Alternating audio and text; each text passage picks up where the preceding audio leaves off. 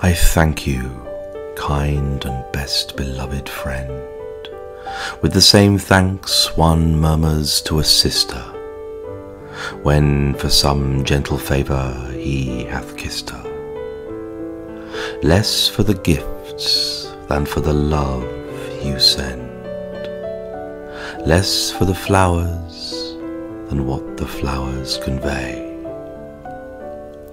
If I indeed divine their meaning truly, and not unto myself ascribe unduly things which you neither meant nor wished to say, oh, tell me, is the hope then all misplaced?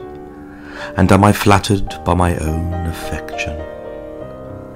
But in your beauteous gift methought I traced something above a short-lived predilection, and which for that I know no dearer name, I designate as love without love's flame.